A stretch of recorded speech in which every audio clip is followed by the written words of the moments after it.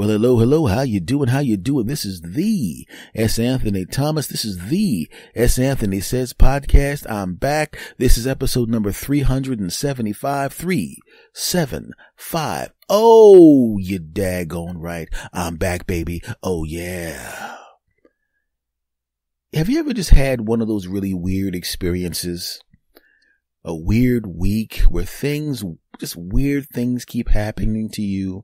And if you tell people about them, they wouldn't believe you. They may believe you if these things were spread out over a long, extended period of time, but they don't believe you because they don't think those occurrences can happen in such a short period of time. Well, I'm going to tell you about one of those, and I'm going to save some of the other ones for other podcasts, or maybe I'll tell you about them here. It all depends. It's my podcast. I'll tell you what I want, dagnabbit. Now sit down. Okay, actually, a lot of you are driving in your car, so you're already sitting down. I would hope you're not standing in your car because that could be uncomfortable. Now to the show. All right. Now, everybody knows when you go someplace a lot of times, it doesn't really matter what it is. It could be a newsstand, supermarket. It could be the gym. It could be your office. It could be any place where you go regularly and for an extended period of time. Essentially, that place, the people at that place kind of become like a family to you, right? They become like a family to you, right? So I go to the same supermarket for most of the time, and I told you about Granny Sweet Butt. There were some other ladies. And for those of you that don't know who Granny Sweet Butt is someone I've talked about in this podcast many times. Go back and listen to old episodes, new people, old people. You know who I'm talking about. So I'll continue. And I already told you that Granny Sweet Butt is gone. And when I go back to the supermarket, there were some other people that I was friendly with, and they are now gone. So now all of a sudden, you have like an empty nest syndrome type thing going on, right? I don't have any children, but imagine if you have kids and you're used to them being there all the time, and all of a sudden they grow up, and not only do they grow up, they go to college, and after college, they don't come and live anywhere near where you live. They're long gone. Yeah, you get your phone calls, you get your quick Skype messages, and they show up on Christmas and crap like that, but basically they dump you. They don't not love you. They just went off and lived their lives. That's just the way it is. And I felt that empty nest syndrome at the supermarket because now I don't know any of these people. Oh no. And I really am sorry that Granny Sweet Butt is gone. Anyway. So one of the places where I go regularly is a newsstand. And it's a newsstand that is half newsstand, half hot dog place. They have he has like hot donuts, newspapers, obviously. They sell hot dogs and sausages and coffee, that kind of thing. And the same group of people go there all the time, right? So you become kind of like a family. And what that means is when you go there, you don't just go in there, grab what you want to grab. You go there, grab what you want to grab. And at the same time, you're having conversations with the people that are there. Hey, Bill, how's the kid? Hey, Susie, how's the blue? Hey, Frank, how's the blue? Hey, Margaret, how's the big get the bucket, the bucket, and all of that crap. Well, on this particular day, 2 police officers walk into the building.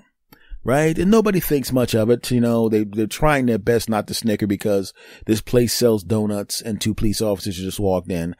And I'm going, please guys, don't do any donut jokes. Please don't do, hey, I guess you guys, I'm shocked to see you 2 here. Yuck. And of course, both police officers look at him going, yeah, that's funny.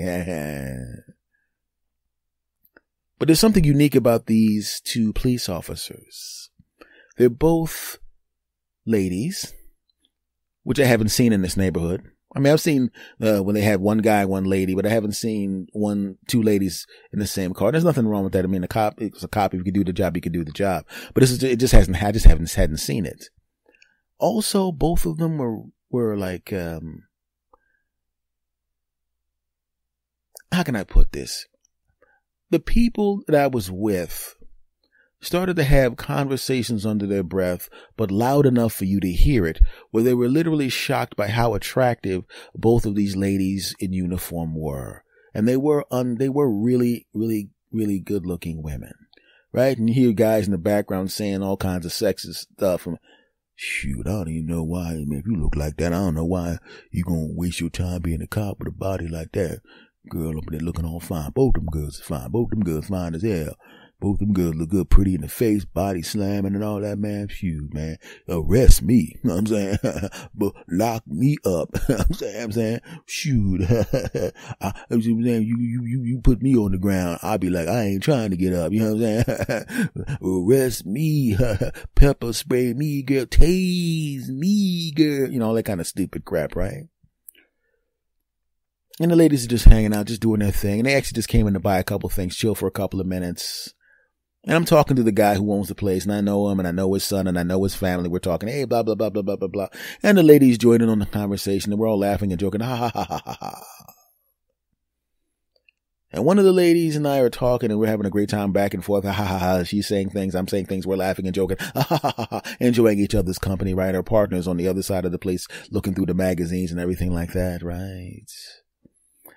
And she's walking away, and I say, okay, take care. She's walking away. She looks back at me and she smiles. And I'm thinking she's smiling because I said some funny stuff. Because we had a nice little conversation, not a problem, right? And they both head towards the door. And the second officer that was not talking to me, she walks out. I'm going to bring the car right back around. The first officer who was talking to me walks back over to me. You could tell she was just trying to restart the conversation awkwardly. And then she handed me a slip of paper. And I'm like, what the hell is this? I didn't drop anything. And then she walks away and she looks back at me and she smiles. And then she winks and she goes, hee. And I look down and it's her name and her phone number. Oh, damn. Yeah. Beautiful lady.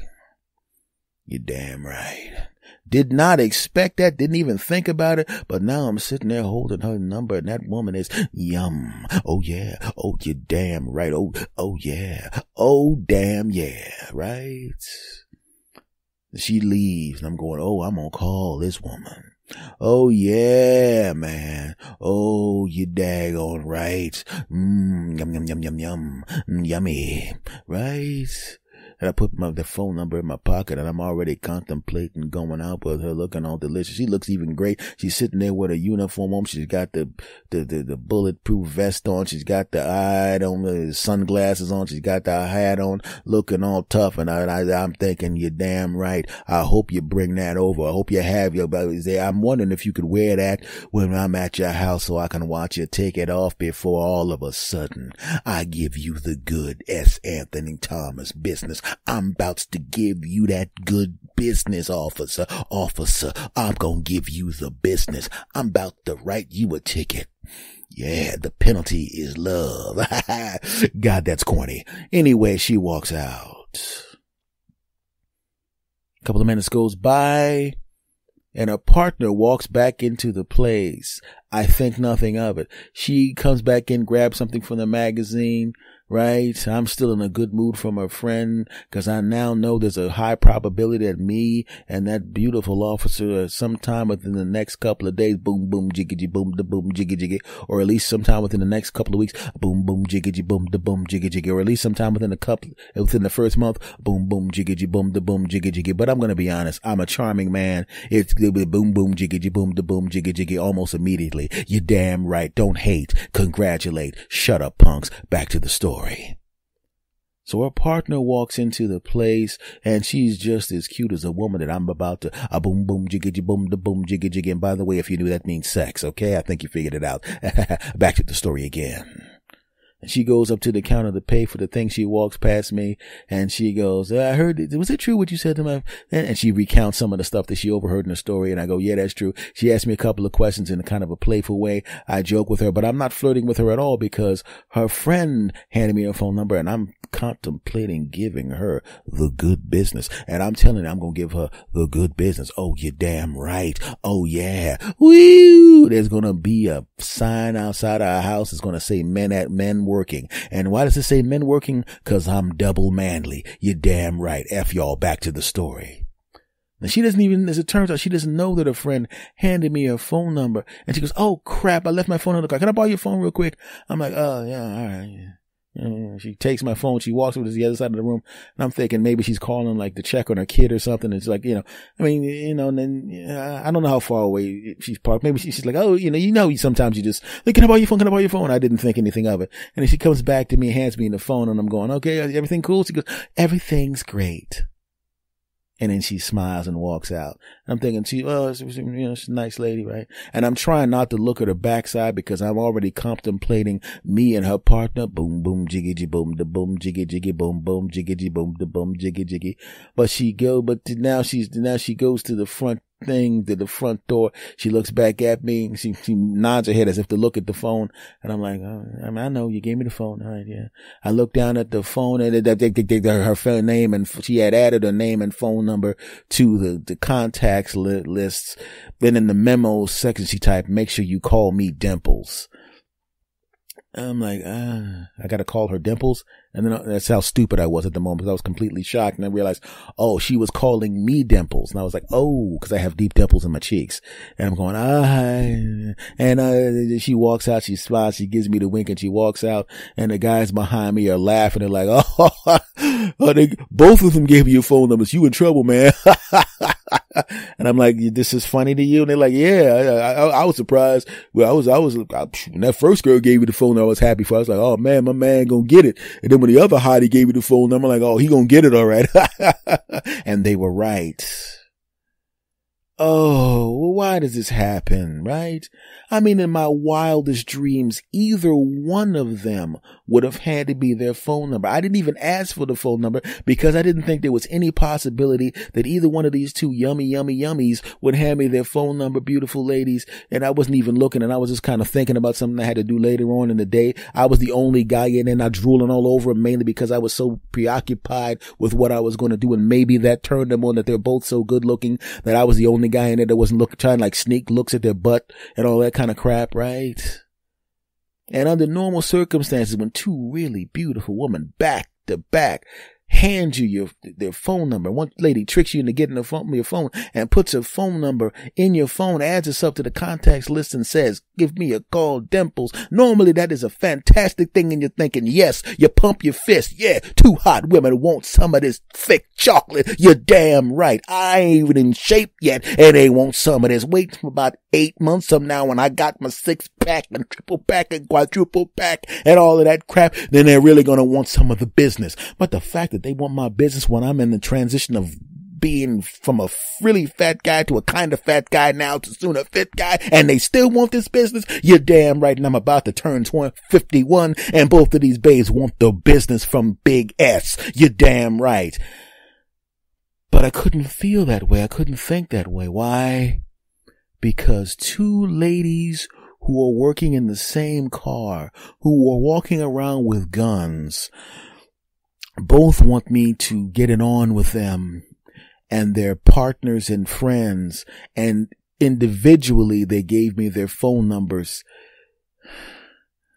And now I can't touch either one of them. Because just think about this. If I go out with the first one and I give her the business, what do you think she's going to say to her friends who's in the car next to her? I went out with, remember that guy, the cute little guy cause they were both taller than me. They were both like one was like 6 feet tall and the other was like 5'11". I'm only 5'8". What do you remember that cute little guy that was at the donut shop? I went out with him and we boom jiggity boom the boom jiggity. He really gave me that good business. And she was like, oh, so he gave you the business, huh? Well, I gave him my phone number, so he would give me the business. Oh, so you gonna try to steal my cake? I'm gonna take you. And I don't need that crap, because either they get mad at each other, and then, you know what happens next. They individually get mad at me, and I don't need that crap. Oh, hell no.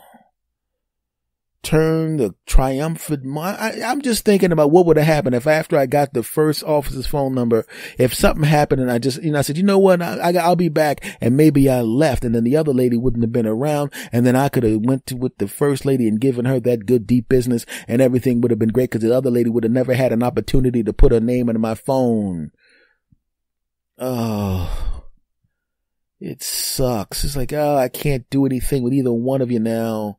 I can't touch either one of you now. I also can't go back to that damn place anymore. Oh, and I was so close to Doom, boom, jiggity, boom, the boom, jiggy, jiggy, the first one, right?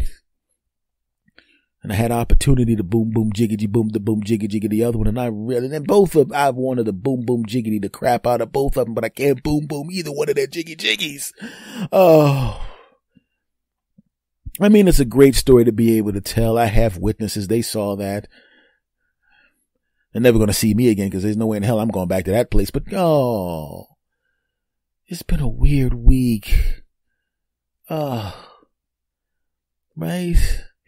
And if someone was telling me this story, was telling the story to me, I would go, oh, so two super hot women who happen to be police officers individually walked up to you, and one wrote her name on a piece of paper, handed it to you, and gave you the wink, and basically, yeah, and the other one came back in after the other one left and put her phone number in your phone and said, give me a call, Dimples. You expect me to believe that? And I would go, yeah, right. Then I would say to them, did you expect me to believe that? And they would go, yeah. And I would go, get out of my face, punk. Ain't no two hot women who happen to be cops want to both bang you, loser.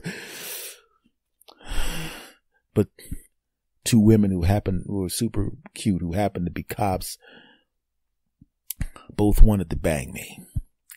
And now, because I definitely, like I said, if I had met them individually, I wouldn't, this podcast would be, I would have recorded this a day early and been over there taking care of that good business. But now, business is closed. And as I sit here thinking about it, I realize how great it would have been. Boom, boom, jiggy, boom, the boom, jiggy, jiggy, in either one of them. Man, it would have been great. God. Super hot woman. Makes my old thick asses cute. Ain't gotta worry about parking tickets anymore. Damn. Okay, I'm kind of bummed out now.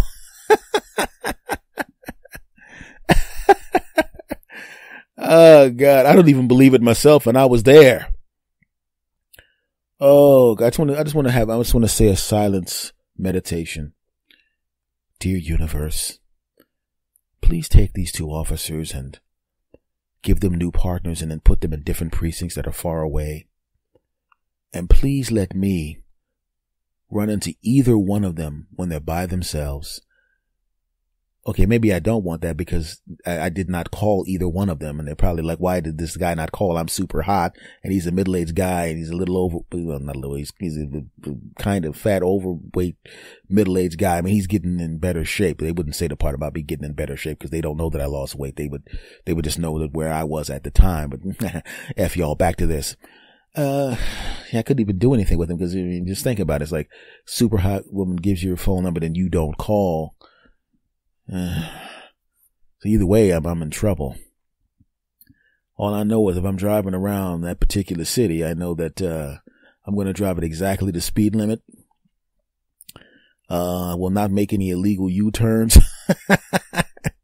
Just imagine, like, I better speed. I got to cut through this town to get to the next place. Woo! License and registration. Yeah. Well. How you doing? Oh, so this is what the S stands for. And this is your home address, huh? Fantastic. I'm going to go back to my car and pretend like I'm looking up your records.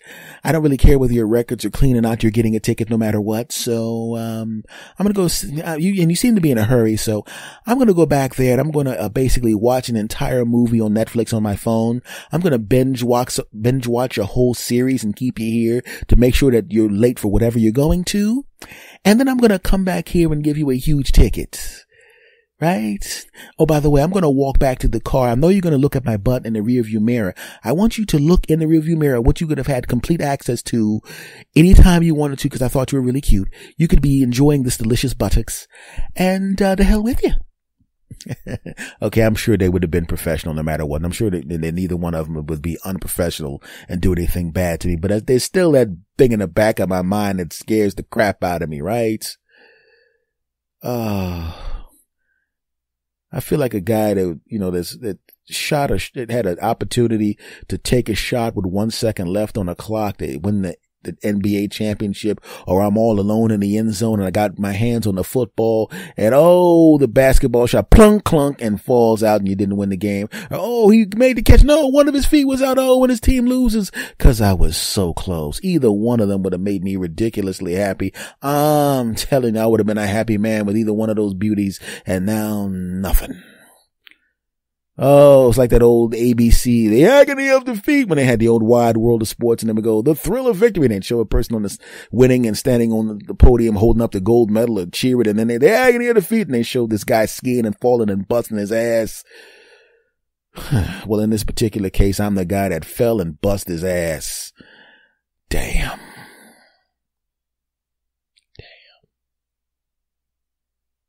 All right, folks, that has been this episode of the S. Anthony Says podcast.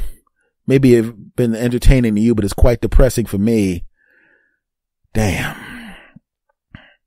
Oh, I forget. Let's just talk about where this podcast is. This podcast is going to be 6 years old in October. Thank you for listening to me all this time, you weird bastards. And I would rattle off the places where this podcast is, but basically, if there's something that plays podcasts, this podcast is on it. iTunes, Stitcher, Google Play, iHeartRadio, Spotify, TuneIn Radio. It's everywhere. You know that. You're listening to it. And if you're new, that means you haven't subscribed yet, because you had to listen to the show first before you decide to subscribe. I know you didn't go, hey, here's something I'm going to try first. I'm going to subscribe first. No, you didn't. But now that you listened, of course you love it. Yes, you do, you bastards. Subscribe to this podcast. Tell a friend. The more, the merrier. And if you like this podcast, I also have another podcast called the S. Anthony Thomas Show, which is on Anchor. And so give that a try too, and subscribe to that as well, my friends. Basically, I've been online so long, I've been doing these podcasts so long that I'm ridiculously easy to find. I could rattle off what the websites are, but basically, look, go to Google, type in S. Anthony Thomas. That's where all my stuff is. I've been around a long time, as a lot of you know. And there's something else I need you guys to know. I got much love to all of you because I appreciate you listening, you weird bastards. And I will see you again next time. So now I'm going to say goodbye the way I always say goodbye. And I want you to do it with me. Are you going to do it with me? Of course you are. We're going to do it on the count of 3. Are you ready? Of course you are. 1, 2, 3.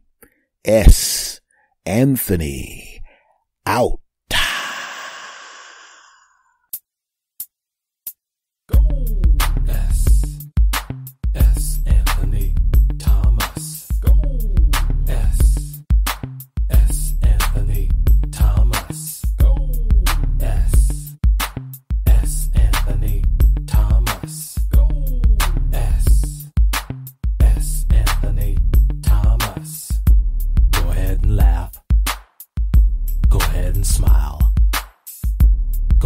Giggle.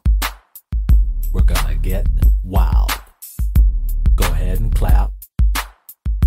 Go ahead and cheer. We're gonna have a good time while up in here.